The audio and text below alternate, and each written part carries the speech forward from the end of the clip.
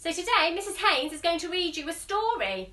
The story I've chosen is called Rocket, and it's a Kipper the dog story. Now we've read lots of these, haven't we? So let's see what Kipper gets up to today.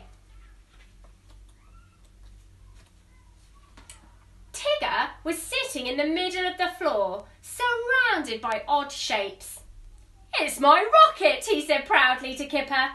"I've been waiting for it to come for weeks." I bet he's really excited, isn't he? The rocket was really complicated.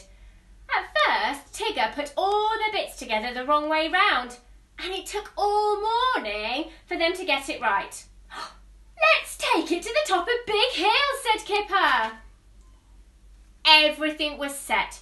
Tigger was ready for the final countdown.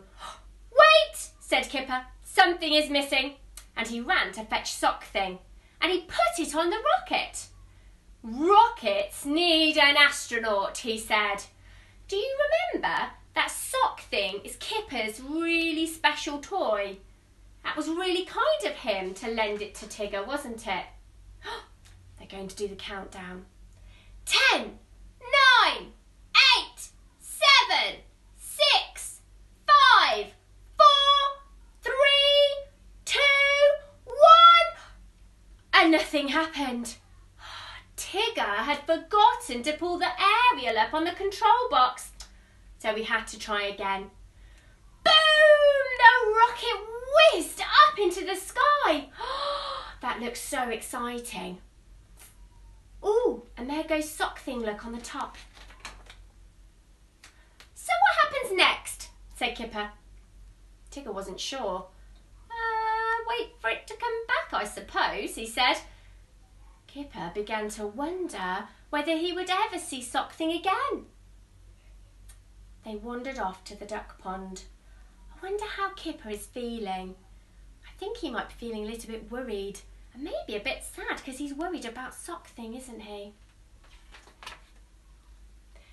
Pig and Arnold were feeding the ducks. "We've just fired a rocket to the moon," said Tigger. "Really?" said Pig.